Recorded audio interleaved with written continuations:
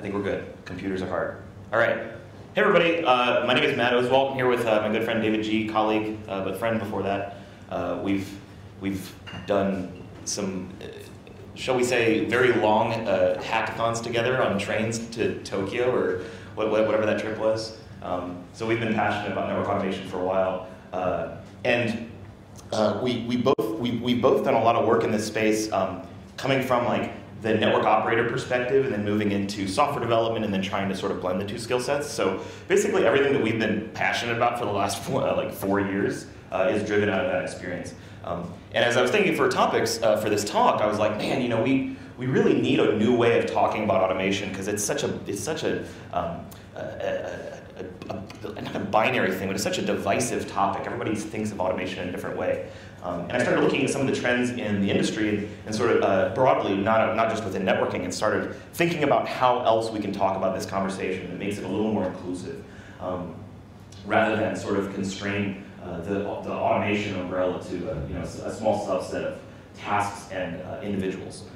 I think there's some value in opening this discussion back up. And so what we're going to be talking about today is a topic called network reliability engineering. If you are familiar with the model that was popularized by Google a number of years ago, this is another way of looking at site reliability engineering. So we'll actually talk about the relationship there, because there's some questions that come out of this that I think are important to talk about. Before I get started in that, though, like I said, the background for this particular topic is me sitting at home and having nothing better to do but watch Twitter and argue with people, because that's what I'm good at.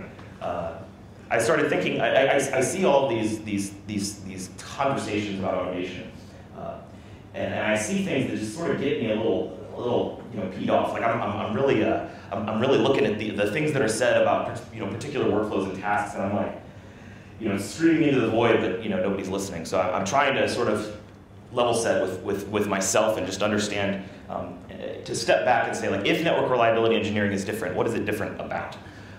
One that I really like is automation allows me to do things faster, right? Nope, that's not the goal. And I think it's important to talk about the goal versus the symptoms. A lot of what I'm talking about today is about the ultimate goal for what we do, especially in an automation context. But the ultimate goal, I think, that we're going to talk about today, and we'll make a case for this, is better reliability.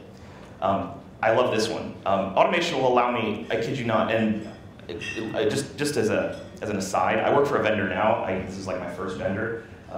I always hated this. Second vendor. Cough.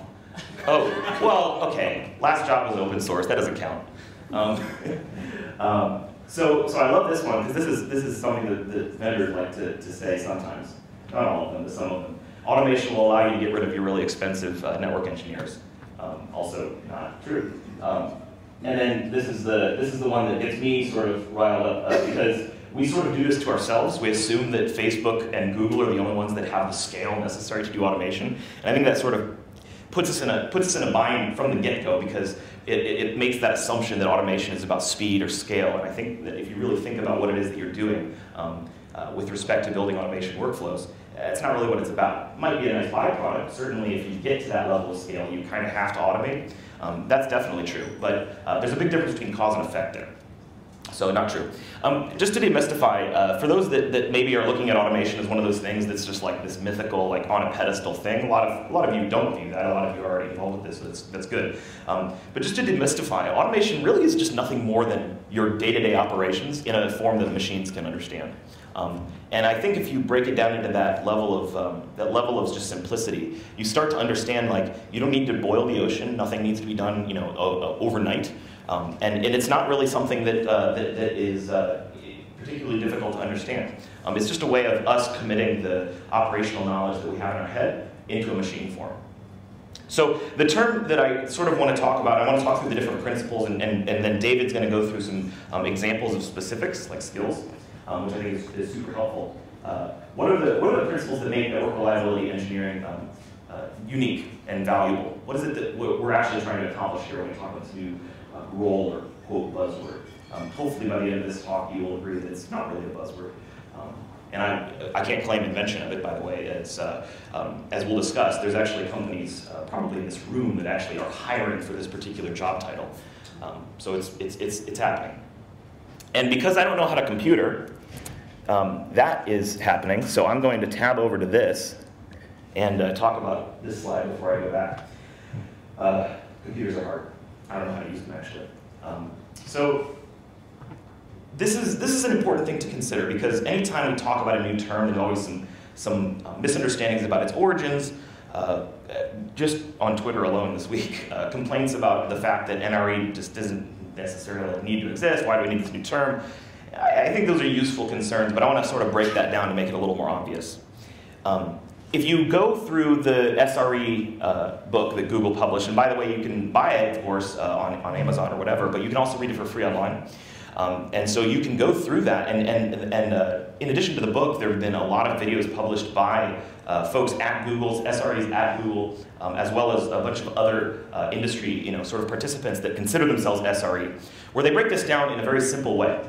What is the definition of, or what is the relationship between DevOps and SRE? What they'll say is that DevOps is more of a sense of principles, right? It's a set of principles that we follow about working closer together, having operations folks get more interested and more involved with doing things that developers do, like writing code and things like that. And then developers, similarly, and this is super important, having them be in that operations role for at least a small amount of their day-to-day, having them be accountable for the code that they write.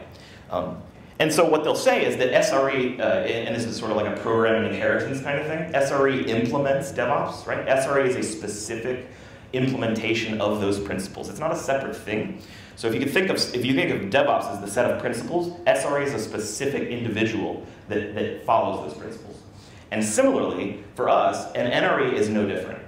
It's just a different coat of paint. Because the reality is a network engineer's job, as we all know, is nothing like, like a sysadmin's job. There's just a different set of tools and processes. Should there be a little more alignment? Of course, I think everybody can make the argument for that. But just to keep in mind, this isn't really a separate thing. It's a different implementation of the same core principles. And so a lot of the principles that I'm going to talk to you about today are influenced exactly by that original model. They're not really separate ideals or ethics around what it is that defines DevOps. And so order of operations is important when we talk about automation. I think, back to that first myth where I talked about automation is about doing things faster, and I guess we could do like a show of hands, like, does the idea of doing things faster just utterly terrify you? Because it did for me. Yeah, I mean, that's horrifying.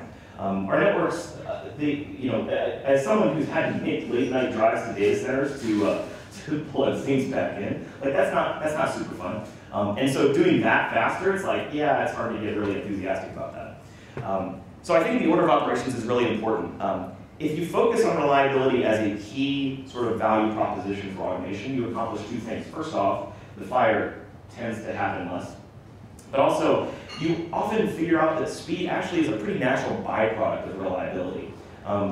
Take, for instance, software developers, when they write code, they don't necessarily edit the web server files live. They go through a sort of CI/CD process. Is that CI/CD process slower than just editing the files live? Sure, it seems slower, right? But organizationally, they actually move much quicker.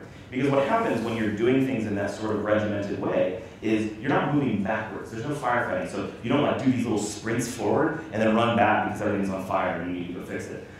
Rather, reliability is about overall speed and agility, right? And so you're doing things in a more sort of a more reliable way from your operations perspective, and as a result, you're able to move faster. So I'm going to talk about the 4 principles, and then David will talk about some specific tools and skills I think that are useful in this space. The first one is composition. And I can't claim credit for this. I'll credit iOS Sense for this. But these are the 7 stages of vendor acceptance, right? I hear you. I see your point. I understand what you're saying. No one has asked for that before. I love that one. I've said it. I'll see what we can do. I'll get back to you. And then, of course, it's on the roadmap. Fantastic. I've been on the customer side for easily most of my career, and this is like, so the point here is that we're always in this mode of wanting more functionality out of our infrastructure, whether we're network folks or not, and frankly, whether we're talking about the infrastructure we manage or not. I'll add only one little one on here because this is the one, as we move into like this SDN sort of world, in the network automation world, there's one that isn't on this slide that comes up often, and it's just as infuriating. We have an API! Thanks, vendor, appreciate that. Cool, I'll totally start writing code for doing the functionality that I want you to do. So this is a very fundamental concept in both site reliability engineering. Like I said, the principles are exactly the same. This is just a different implementation of those principles. The key concept here is automatable isn't the same thing as automated, right? Just because you have the ability to automate something doesn't mean it is automated inherently. And I think that's really important to consider. Take, for instance, like any SDN sort of system, an SDN controller. There's a lot of things that an SDN sort of system will help you do that you don't need to worry about. Things like when a VM moves, security policies move with it. Simple stuff. There's really not a reason for you to write scripts to replicate that. There are systems in place that sort of make that possible. Sort of a non-networking perspective is Kubernetes. Similarly, Kubernetes is a platform for deploying applications so that you don't have to worry about things like scaling and policies and things like that. It sort of is built into the framework. And it's really good at doing what it does. But there's always some sort of a gap. And I follow the sort of the 80-20 rule for this stuff. My boss, Mike, calls it the automation last mile, and I just sum it up with the term composition. The sort of the big E, one of the things that make the E in the NRE sort of a capital E, is that we're actually not automating everything. I think that's a big perception that when you're getting involved with automation, you gotta automate all the things. But actually, NRE is all about intentionally not automating all the things. Your time and your energy is a finite resource. There's only a certain amount of time that you have to apply to solving problems. And so going in with eyes wide open and understanding what it is that actually provides value in that perspective, super helpful. And so when it comes to automation last mile, basically, like, we're not trying to automate everything, but we are recognizing that there's always that 20% gap in between systems that we need to stitch together. And I always talk about, like, AWS as an example. They have a slew of services, and everybody sort of loves to have their head spin, whenever they see the number of services that AWS offers. There's a reason for that. Developers love the fact that AWS offers all those services because those are little microservices that they don't have to write. They write their specific business logic and then use AWS to stitch them together. Now, of course, if they do that, AWS kind of has them on a leash forever. So AWS knows this, but there's value in that. So composition is super important. And like I said, going in eyes wide open as an NRE, knowing that you won't or shouldn't automate everything is really important. The other thing is outcomes. Sort of when you think about, like, what is the whole point of all this? What is the ultimate desired outcome for the work that I'm doing? And I like to use this example. This is the AWS Service Health Dashboard. You simply just Google AWS Health Dashboard. And what you see is the slew of services that AWS offers, and you get to see, oh yeah, the green check mark, which are, by the way, stored in Amazon S3. So if S3 is down, this actually happened. It was hilarious. And so yeah, it was beautiful. But I do use this as an example because I think this is what people are coming to expect for all infrastructure. AWS isn't the only one that does this. Not even like public cloud isn't even the only one that does this anymore. People are starting to build these kind of services, this service mentality internally. But in contrast, from a network engineering perspective, when you talk about, like, there's compute and storage and networking behind all of these things, right? That stuff isn't running on clouds, it's running on literal hardware. Yet, the abstraction that's offered to customers is this really customer and outcome-driven thing. Customers don't care about how well switch 1 is doing, how well router 1 is doing. Yet, this is sort of the perspective we provide northbound to our customers on a day-to-day basis without really thinking about it. And I think getting to that sort of services-driven mentality, it's like an outcome-driven mentality. What is it that people actually want out of the network? They don't necessarily want switch 1 to be working. That's sort of table stakes. They want something higher level than that. The third thing is trade-offs. Don't go for 100% uptime, and if you read the SRE book, you'll hear about error budgets. This is actually a way of planning for failure and errors going in, because trying to go for 100% uptime is actually prohibitive.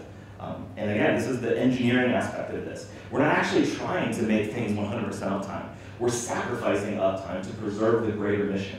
So if you're outcome-driven, you know what it is that your organization expects out of the network, you can actually make trade-offs. I actually don't need to make this particular system super reliable because my effort is best spent over here. Similarly with automation. It's not super critical that I try to automate everything, but there's that one workflow that either breaks all the time or makes our lives miserable or whatever, and you focus on that and only automate that workflow, at least for starters.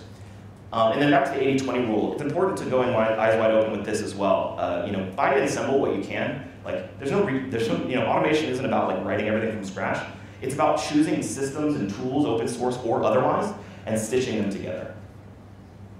And then blameless postmortems. This isn't just about daily hugs for engineers, although some people like that. I'm not a hugging person.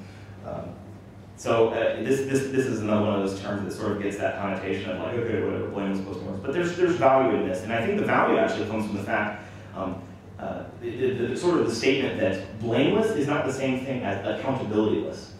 We're still talking about being accountable for our actions, but the key differentiator here is that the blameless postmortem allows us to recognize that failure is actually okay, not encouraged, but it's definitely not the thing that we should shy away from. Again, a certain amount of failure is good because it means it's a learning experience. And if you treat it like that, that's great.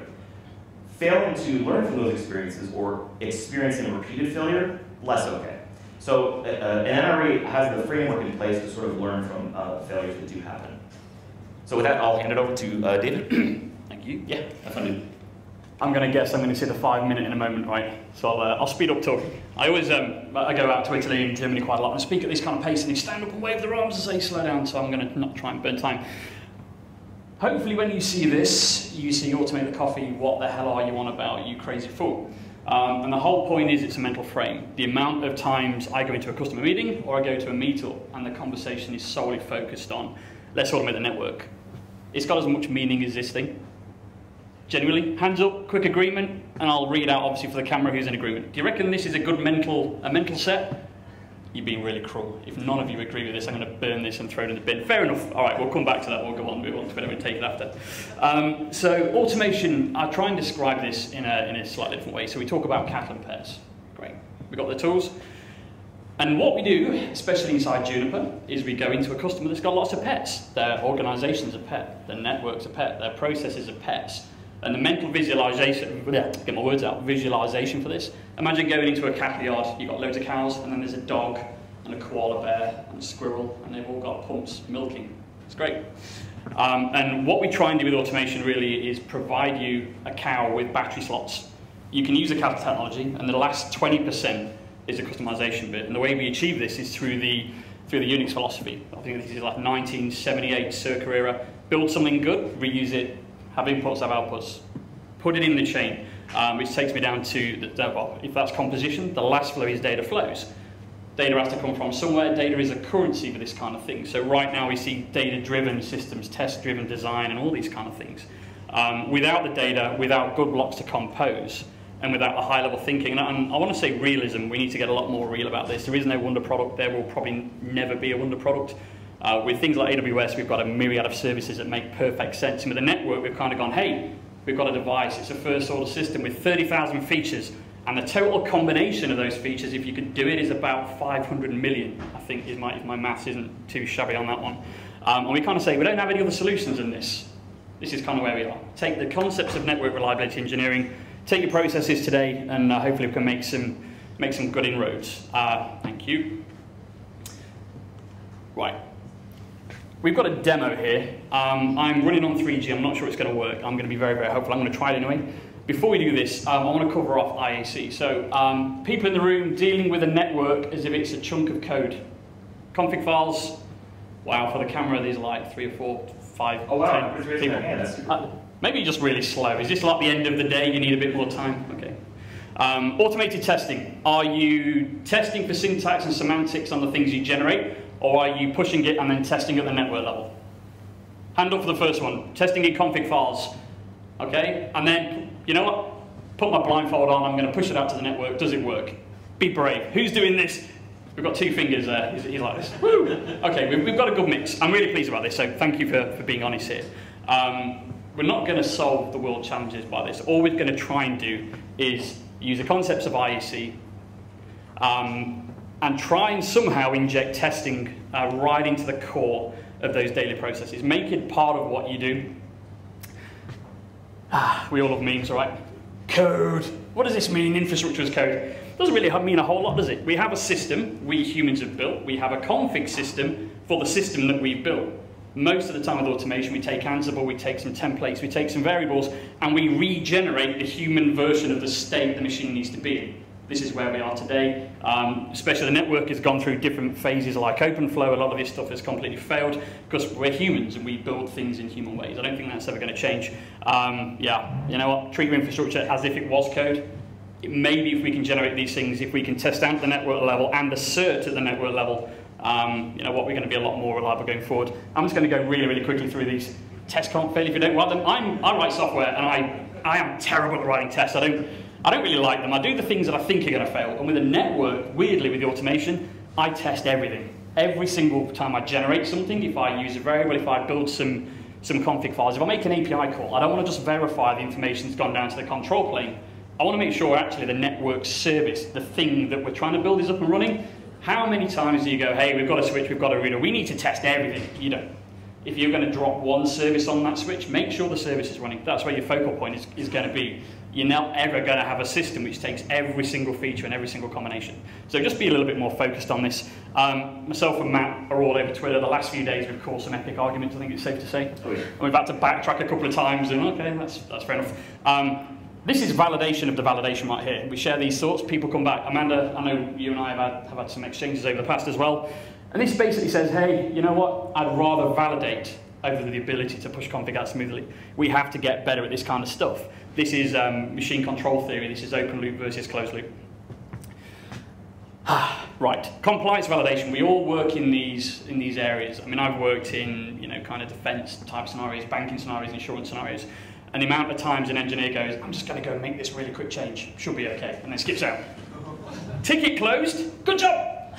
Now out of compliance, and if anybody ever came in and did an audit, we'd be shot. So compliance validation, we can obviously, if we treat everything as code, we can test for things that we know what should be in and what shouldn't be in. And you think, okay, well, what if I'm the kind of person I'm just going to ignore them and push it down anyway? And we can take that to a whole other level. We can go down to the network and grab that data and retest. Think, well, okay, what about, I don't want to be messing around here as a human. I want to be doing this all automatically. So we started talking about event-driven infrastructure, and this is where I think I'm going to run out of time. Unfortunately, if I'm going to get like a nod of the head. I've got 3 minutes. 3 minutes, we can make this work. So event-driven infrastructure, we take, I'm hoping this is going to work. Sorry, this has happened again. Let me just flick across. We're working off an online deck and an offline deck because some of the rendering never works. Here we go. I told you, we use computers in anger, right? We're not really good at this kind of thing. So we take signals. A signal comes from a system and it's an emittance of something's happened. Doesn't necessarily mean it's an event. An event is an occurrence of something we're interested in, which one or more signals tell us about. And the idea is that we use rules to identify that combination of signals which become events, which turns into business logic. The business logic triggers a workflow being an engineering flowchart with a start point, actions, decision points. We tie it together into actions and outputs. Actions and outputs can happen at any point within a workflow. And to do it right, we feed it back around. We close the loop. It's no surprise right now, I'm going to speak with an evil vendor hat on right now, I'm very sorry. There's lots of telemetry effort going into network operating systems, lots of GPB type encoding for telemetry. We need data. If data is a currency, we need to be able to gather that data, measure the data, and trend it. So EDI is nothing more than we have inputs, we have rules, we have outputs. We can do really cool things with these things. So we can triage stuff. We have an outage. We can say, hey, this is an event, outage happened. Go off to the network, gather our logs. So when a human comes in at 9 AM, great, all the information's there. We've saved loads of time. Especially with automation, people are always hesitant to let a machine loose on the network. With auto-remediation, we can say, well, under certain scenarios, we know what we want to do. If it's a compliance issue, we might force the network back into the state it needs to be in. We might not just want a human getting in there. And ChatOps is always an interesting one because it gives us a natural language interface into any automation system. So for that, have I got time for the demo? I've got 1 minute, right, here goes. So,